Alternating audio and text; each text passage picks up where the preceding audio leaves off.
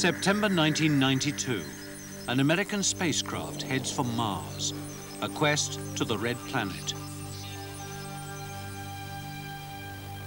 Less than a year later, as it tightens into Martian orbit, a mapping mission is underway.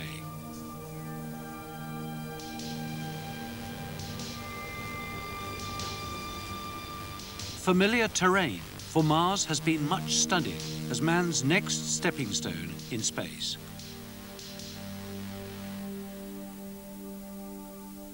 This is Mars in a small telescope, the image shimmering through Earth's atmosphere. And this is Mars from the early 20th century, drawings by astronomers who believed they were observing canals. And here's Mars from Earth orbit, through the clearer, steadier eye of the Hubble Space Telescope. But no canals. Mars, bottom center, is the fourth planet from the Sun. Its solar orbit almost 2 Earth years. They've much in common, but Mars is only half the size of Earth. It's also less dense, has weaker gravity and a thinner atmosphere. But it does have polar caps, seasons and a tilted axis. Without the cloud and atmospheric problems of the Venus probes, Martian explorers have delivered pristine data. They've photographed valleys and channels, morning frost and fog, great canyons, even a landslip. Here again, closer to. The atmosphere in profile, and ice.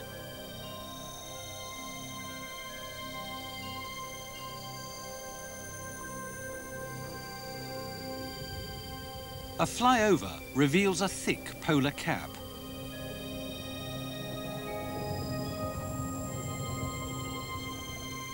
From Earth, the northern cap can be seen by telescope. In summer, the cap recedes as winter grips the southern pole. This southern cap is largely frozen carbon dioxide, the northern water ice. The caps are riven by great terraced crevasses. They've been formed, it's thought, as the climate has repeatedly cooled and heated, erosion caused by melting ice.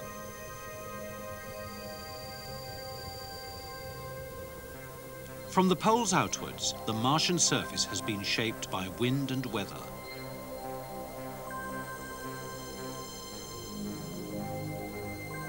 And by impact crater, Mars is peppered with them. Volcanism has been important too. This is Olympus Mons, the biggest volcano in the solar system. An appropriate springboard from which to fly this dusty, arid world.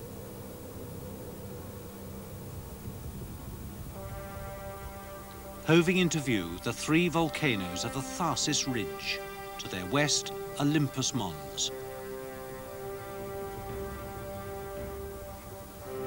Little wonder astronomers mistook the surface shadings for canals or continents, even vegetation. In fact, they're differing geological textures.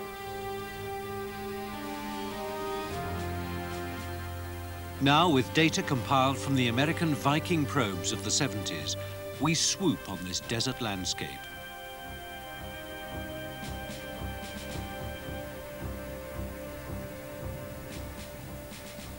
First, a glide over Mariner Valley, the planet's most extraordinary feature. A rift that could stretch from coast to coast of North America.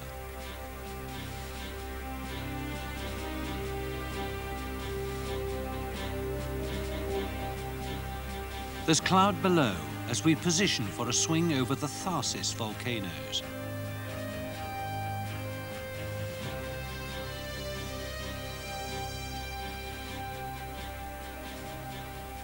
Martian cloud, like Earth's, is water vapor, but there's less of it.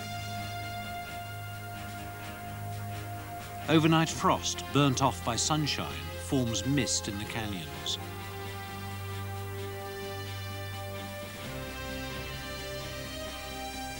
Mars is chilly, but near the equator at midsummer, the temperature could reach 25 Celsius.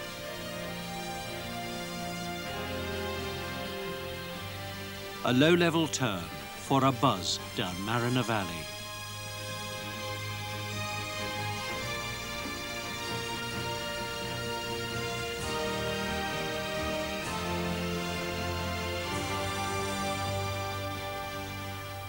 And there's Arcea, the southern triplet of Tharsis.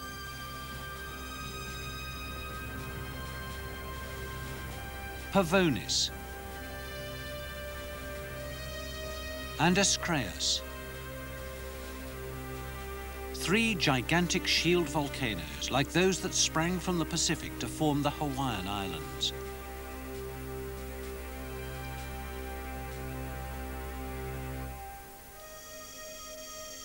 Mars has two little moons, Phobos and Deimos, probably captured asteroids.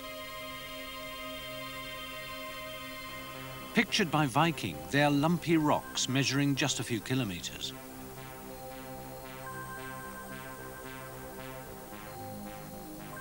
Phobos is heavily cratered. Deimos is smoother and smaller. Both have dusty surfaces. The Soviets had an ambitious plan to explore Phobos, a craft to drop probes on the surface. Sadly, just as their work was to start, contact was lost. This was the best image received on Earth.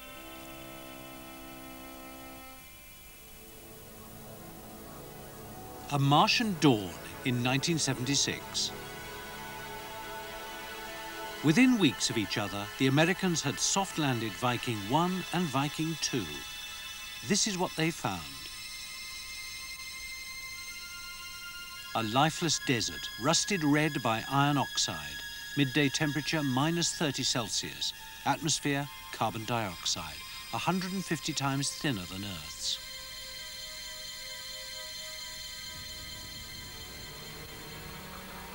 What they didn't see were the great dust storms that blow up on Mars.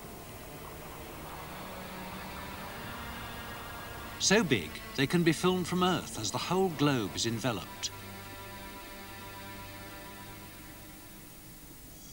But the Martian climate hasn't always been so bleak. Witness these river-like channels. And this teardrop, moulded surely by flowing water. It's believed Mars once had an atmosphere as dense as Earth's, and water galore. So why did the rain stop?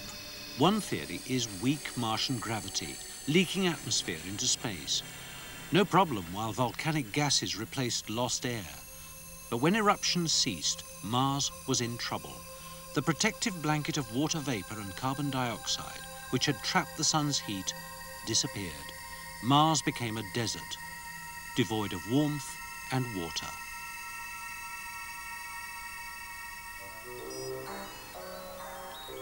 Future missions may yet detect water frozen beneath the surface. And mobile robots will search for life. It's a slim chance, but some biologists believe single-cell organisms could lie dormant in the Martian soil. Samples will be collected for dispatch to Earth.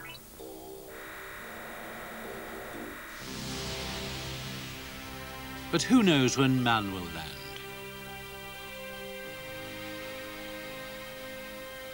Mars, of all the planets, is the closest thing to home. There are even 24 hours in a day. Next time in Encyclopedia Galactica, we go further out into space and visit the gas giants. Jupiter, the colossus of the solar system. Pictures from the Voyager spacecraft of the biggest planet and its many moons. And then Saturn, the celestial classic, with images of her rings, moons, and awesome weather systems.